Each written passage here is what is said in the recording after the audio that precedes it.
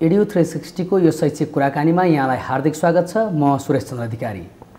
अहिले देशमा संघीयतामा गइसकेपछि शिक्षा कस्तो हुन्छ भन्ने विषयमा ठुलो बहस भइराखेको छ। यो बहसभित्रको एउटा पाटो डाक्टर गोविन्द केसीको आन्दोलनभित्र पनि जोडिएको छ। एकातिर सरकारले उच्च स्तरीय शिक्षा आयोग गठन गरेर समग्र रूपमा शिक्षाको नीति प्रारम्भिक बाल शिक्षादेखि उच्च शिक्षासम्म कस्तो हुन्छ भनेर एउटा प्रतिवेदन दिनको लागि उच्च स्तरीय शिक्षा आयोग गठन गरेको छ। उता डाक्टर केसी आफूले भनेको जस्तै गरी अहिले चिकित्सा शिक्षा विधेयक तत्काल पारित गराइहाल्नुपर्छ भन्ने हिसाबले अनसन बसिराख्नु भएको छ।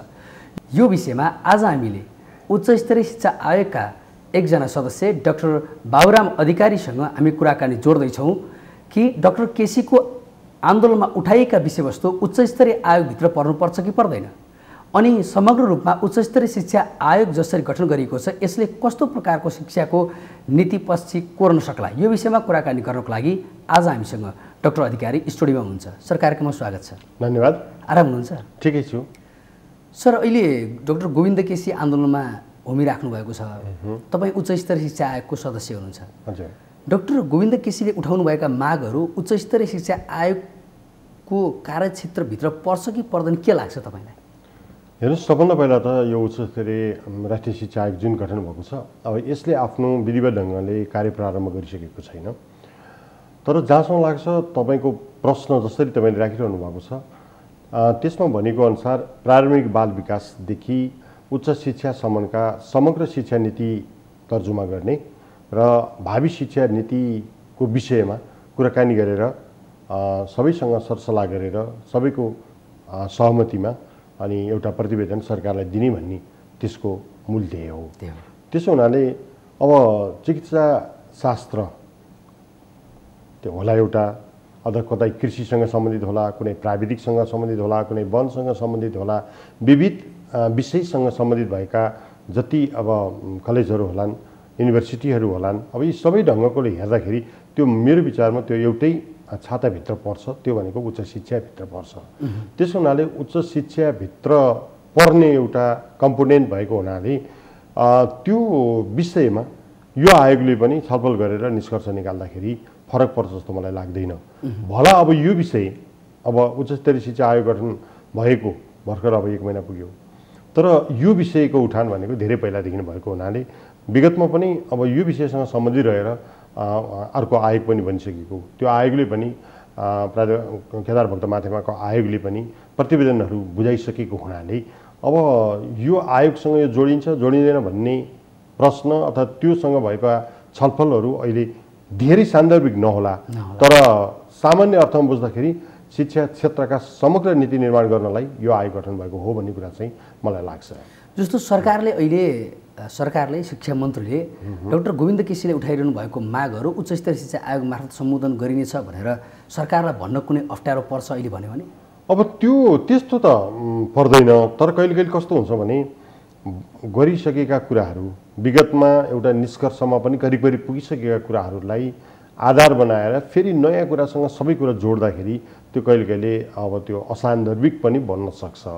तर अहिले यो उच्च स्तरीय शिक्षा आयोगको अध्यक्ष पनि माननीय शिक्षा मन्त्रीज्यू नै हुनुहुन्छ। त्यसकारण अब उहाँले मन्त्रीको टेबलबाट अब आयोगकै तर्फबाट भन्दा नि केही फरक परेन, उहाँले स्पष्ट ढङ्गले सरकारका विचारहरू र आफ्ना विचारहरू राखिरहनु भएको छ र यो समस्यालाई एउटा सरल तरिकाले सहज तरिकाले समाधान गर्नुपर्छ भन्ने कुरा उहाँले राखिरहनु भएको छ। जहाँसम्म लाग्छ म एउटा सचेत नागरिक पनि भएको नाताले र शिक्षा क्षेत्रमा काम गरेको एउटा व्यक्तिको नाताले, अहिले उच्च स्तरीय शिक्षा आयोगको सदस्य भएको नाताले तपाईँले भन्नुहुन्छ भने मलाई के लाग्छ भन्दा उहाँले उठाएका कतिपय नीतिगत कुराहरूमा बसेर छलफल गर्न सकिन्छ, राज्यले सम्बोधन गर्नुपर्ने कुराहरूलाई सम्बोधन गर्न सकिन्छ।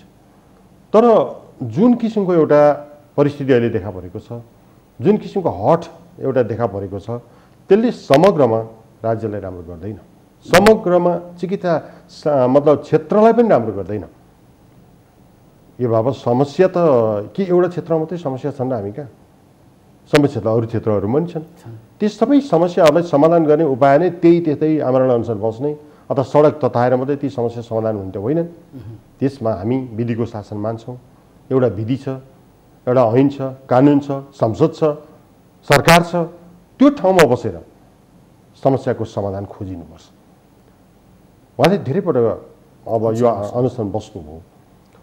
अब अहिले राजनीतिक ढङ्गले भन्नुपर्दा उहाँ कुन विचारसँग नजिक हुनुहुन्छ, कुन राजनीतिक पार्टीसँग नजिक हुनुहुन्छ, त्यो मैले अब यो तपाईँको प्रतिष्ठित मिडियालाई अहिले नभनौँ, तर सङ्केतहरूले देखा परिसकेका त्यसो त डाक्टर गोविन्द केसीको आन्दोलनलाई हेर्ने हो भने प्रतिपक्षमा जो रहन्छ त्यो प्रतिपक्ष पार्टीले चाहिँ सपोर्ट गरेको देखिराखेको छ। पार्टी यो त्यो भन्नुभन्दा पनि प्रतिपक्षले सपोर्ट गरेको देखिन्छ।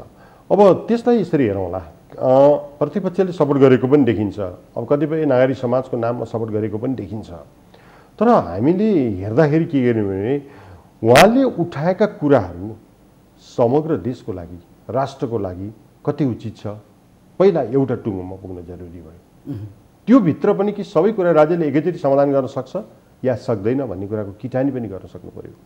त्यो भित्र उठाएका कतिपय कुराहरू प्राथमिकीकरण गरेर लैजान सकिन्छ होला, त्यसरी जानुपर्छ होला भन्ने मलाई लाग्छ। तर अब जुन एउटा एकदम सबै कुरालाई यो गर्नैपर्छ, हुनैपर्छ, भएन भने म यसो गर्छु भन्ने संस्कार, यो संस्कृति, यो चलन यो राज्यको लागि कदापि राम्रो हुँदैन। र आम नेपाली जनताहरूले पनि, नेपालीहरूले पनि, आम नागरिक समाजले पनि, सबै मान्छेले बुझ्दाखेरि यो कुरा गलतै भयो भन्ने लाग्छ। मैले यसलाई क्रिटिकली हेरेँ। मागको विषयमा, उहाँले राखेका इस्युहरूको विषयमा मैले भने राज्यले बसेर सम्बोधन गर्न सक्छ, छलफल गर्न सक्छ। मैले हिजो पनि सुने सरकारको तर्फबाट मान्य शिक्षा मन्त्रीले भनिरहनु भएको छ, हिजो मात्रै सायद हाम्रो परराष्ट्र मन्त्री प्रदीप ग्यावालीले पनि आह्वान गर्नुभएको छ, सरकारको तर्फबाट वार्ता टोली बनेको छ। यी बाबा अन्तिम निष्कर्ष निकाल्ने त वार्ता र संवादबाट हो नि। संवादमा बस्दै नबस्ने अनि अनसन मात्रै बसेर कतै यो समस्या समाधान हुन्छ मलाई त्यस्तो लाग्दैन। त्यसकारण म तपाईँको यही माध्यमबाट अन्त मिडियाबाट के आग्रह पनि गर्न चाहन्छु भने आउनुहोस् वार्ता टोलीसँग वार्ता प्रारम्भ गर्नुहोस्, छलफल गर्नुहोस्। चित्त नबुझेको कुरा त छलफलको क्रममा राख्ने हो नि। छलफल गर्न राख्दा यो अब कहिले कहिले फेरि 100% भन्ने कुरा दुनियाँमा कहीँ पनि हुँदैन, कहीँ पनि हुँदैन। विज्ञानमा पनि कहिले कहिले 100% भएका कुराहरू पनि फेलियर भएका पनि उदाहरणहरू छन्। त्यसो हुनाले 100% भन्ने कुरा होइन। राज्यले अहिले कति सम्बोधन गर्छ सम्बोधन गरेर जाउँ, कुन कुरा सम्बोधन गर्न लायक छन् भन्ने कुराहरू किटानी गरेर जाउँ, नभएका कुराहरूलाई विषयपछि फेरि छलफल गरेर पनि जान सकिन्छ भन्ने रङ्गले आउनु पर्यो। जस्तो मैले अलिकति डाक्टर गोविन्द केसीको यो आन्दोलनको विषय उठाउन खोजेको मात्र यहाँनिर हो कि उच्चस्तरीय शिक्षा आयोग भनेर छुट्टै बनाइएको छ। उच्चस्तरीय शिक्षा आयोगभित्र चिकित्सा शिक्षालाई चाहिँ नपार्ने, भोलि इन्जिनियरिङ शिक्षा नपार्ने कुरा आउला, भोलि कृषिको लागि छुट्टै आउला। त्यसरी गर्यो भने त्यो उच्चस्तरीय शिक्षा आयोगको समग्र रूपमा त्यसले दिने प्रतिवेदनको अर्थ के रहन्छ र भनेर मात्र जोड्न खोजेको छ। तपाईँले असाध्यै सान्दर्भिक प्रश्न राखिरहनु भएको छ। मलाई पनि के लाग्छ भने जब उच्चस्तरीय राष्ट्रिय शिक्षा आयोग भनिसकेपछि र त्यसको टिओआरभित्र समग्र प्रारम्भिक बाल विकासदेखि उच्च शिक्षासम्मको कुरा परिसकेपछि यो विषयमा ठिक छ, मैले अघि नै भने यही मात्रै गोविन्द केसीको इस्युलाई मात्रै त नभनौँ, समग्र चिकित्सा क्षेत्रभित्रका कुराहरू, समग्र इन्जिनियरिङ क्षेत्रका कुराहरू, समग्र जनरल एजुकेसन क्षेत्रका कुराहरू, ती कुराहरू चाहिँ यो आयोगले हेर्नुपर्छ भन्ने कुरामा म ढुक्क छु र म विश्वस्त छु। त्यसरी नै एउटा टिओआर बनाएर जानुपर्छ भन्ने मलाई लाग्छ। जस्तो अब अलिकति आन्दोलनबाट बाहिर निस्क्यौँ। हजुर, अब उच्चस्तरीय शिक्षा आयोग गठन भएको जम्मा 4 महिना तपाईँहरूको लागि कार्य थालेको दिनदेखि 4 महिना भनेर भनिएको छ।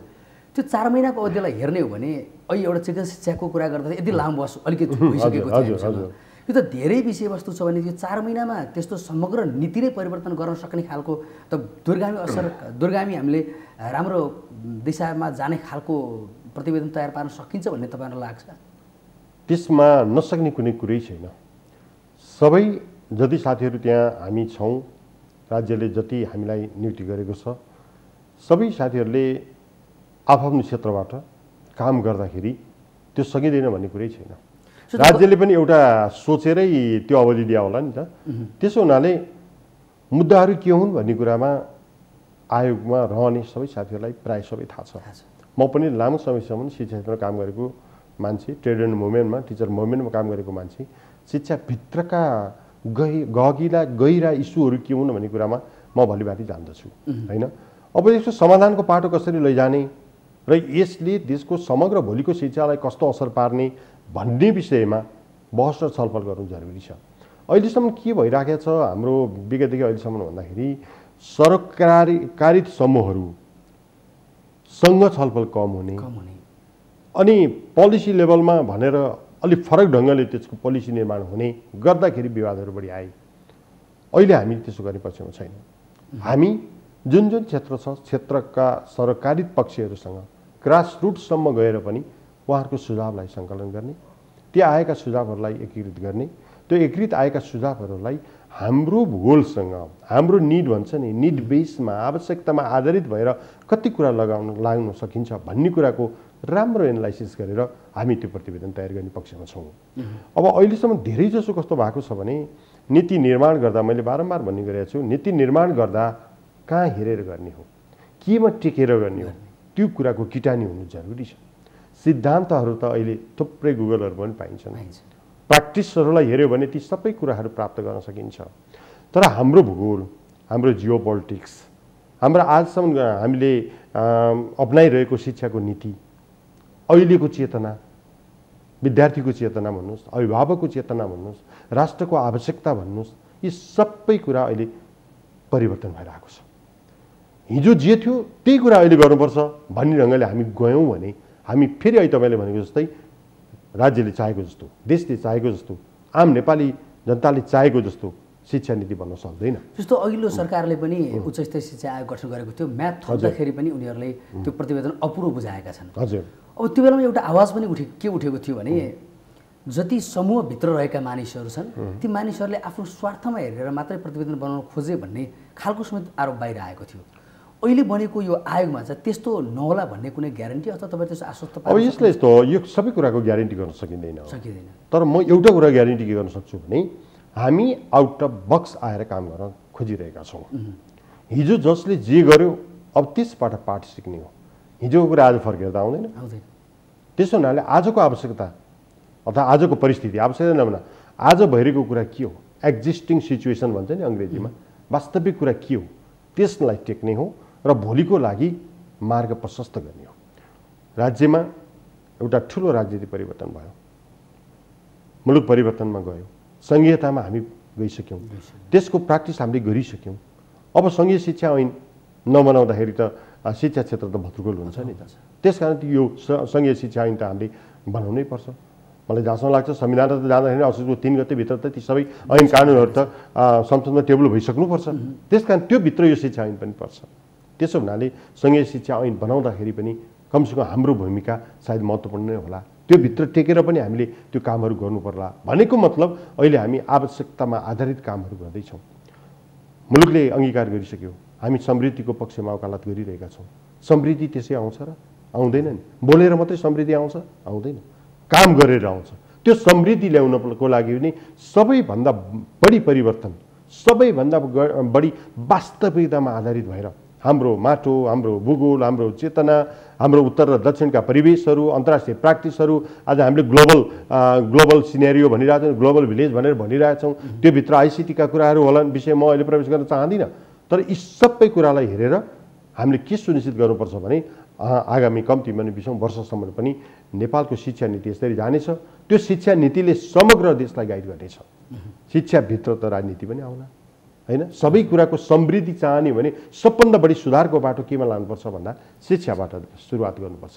त्यसकारण विगतका कुराहरूबाट पाठ सिक्दै वर्तमानका परिस्थितिहरूलाई हेर्दै भविष्य सुनिश्चित गर्ने दिशातिर हामी जान्छौँ र जानुपर्छ। जहाँसम्म लाग्छ त्यो टाइम फ्रेमको कुरा तपाईँले भनिरहनु भएको छ। अब टाइम फ्रेमको कुरा त कहिले कहिले बाध्यताकारी हुन्छ, कहिले कहिले त्यसलाई विस्तार गरेर पनि सकिएला। शिक्षा ऐन नै बनाउने कुरामा बाध्यताकारी अवस्था छ, किन भन्दाखेरि त्योभन्दा पछाडि हामी जान सक्दैनौँ। त्यसो हुनाले समग्र अब त्यो शिक्षा ऐनै बनाउने बेलामा पनि हामी त एउटा विज्ञ समूह हो नि त, तर त्यो भित्र बसेर नै कतिपय साथीले काम गरिरहनु भयो होला। शिक्षा मन्त्रालयको कुनै निकायले त्यो विषयमा ड्राफ्टहरू गरिराखे होला, हिजोको कुराहरू पनि छन्। त्यसभित्र ट्र्याक आउट हुन खोजेका कुराहरू के छन्, अब हामीले त्यसको मतलब के कुरा ट्र्याक इन गर्नुपर्ने हो, के कुरा पुगेनन् भन्ने कुरालाई पनि हेरेर अनि त्यसको चाहिँ समग्र स्वरूप तयार गर्ने हो। त्यसो हुनाले मलाई समय सीमालाई पनि म त्यसो भन्न चाहन्न।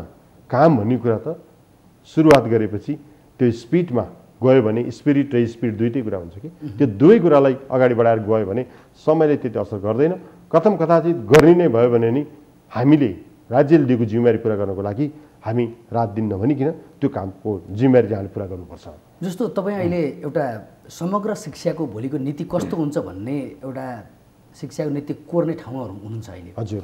त्यस हिसाबले पनि अहिले गरिब जनताहरू विद्यालय जान पाइराखेका छैनन्, उनीहरूले चाहेको उच्च शिक्षा अध्ययन गर्न पाइराखेको छैनन्। भोलि जनताले तपाईँहरू यस्तो शिक्षा नीति बनाउन सक्नुहुन्छ जहाँ कि एउटा गरिब जनताले पढ्न पाओस्, उच्च शिक्षा अध्ययन गर्नको लागि उसले बाटो नरोकियोस्, त्यस्तो शिक्षा कल्पना गर्न अहिलेको जुन अवस्था देखिराखेको छ, अहिले बाहिर देखिरहेको सिनेरीबाट बाहिर निस्कन सक्ने यस्तो बनाउन सकिन्छ भन्ने तपाईँहरूले अनुमान गर्न सक्नुहुन्छ? अहिले अनुमान होइन, विश्वास गर्न विश्वास जनताले विश्वास गर्न सक्छन्? किन सक्दैनन्? जनताको विश्वास बिना त केही पनि हुँदैन। जनताले विश्वास नगरेका भए यस्ता परिवर्तनहरू सम्भव थिए। तर प्रतिवेदनहरू धेरै आउँछन्, त्यो प्रतिवेदनको कारण हुँदैन। त्यसो भएर त हामी परिवर्तन गर्न चाहन्छौँ। हिजोका सबै कुरा त्यही भए। तपाईँले भनेको कुरा ठिकै हो। हिजो यति धेरै कार्यदलहरू बने, यति धेरै प्रतिवेदनहरू बने, ती प्रतिवेदनहरू राज्यलाई बुझाइसकेपछि त्यो क्रियान्वयनको पक्षमा, कार्यान्वयनको पक्षमा, इम्प्लिमेन्टेसनको पक्षमा नजाँदा यस्ता प्रश्नहरू उठ्ने गरे। यो स्वाभाविक हो। तपाईँको प्रश्नप्रति म मेरो विमति छैन, तर मैले त्यही भएर तपाईँलाई म बाँकी पुरा गर्नु दिनुहोस्। मैले त्यही भएर भनिरहेको छु, हामी त्यो बक्सबाट बाहिर आएर अहिले त्यो लागू हुने दिशामा लैजाने गरी हामी काम गर्नुपर्छ र हामी काम गर्छौँ। हुन्छ सर, कार्यक्रममा समय दिनुभयो, विचार राख्नु भयो। समय र विचार दुवैका लागि विशेष धन्यवाद। धन्यवाद। यस्तो प्रतिष्ठित एबिसी टेलिभिजन मार्फत छोटो समय भए पनि शिक्षामा अहिले देखेका केही समस्याहरू र त्यसका समाधानको कुराहरू राख्ने जुन अवसर दिनुभयो, यो तपाईँ लगायत टेलिभिजन परिवारलाई पनि हार्दिक आभार व्यक्त गर्न चाहन्छु, धन्यवाद दिन चाहन्छु। उहाँ हुनुहुन्थ्यो डाक्टर बाबुराम अधिकारी, उच्च स्तरीय शिक्षा आयोगका एकजना सदस्य। यो सँगै आजको शैक्षिक कुराकानी यही समाप्त हुन्छ। हामी सबैलाई भेटिदिनुहोस्। नमस्ते।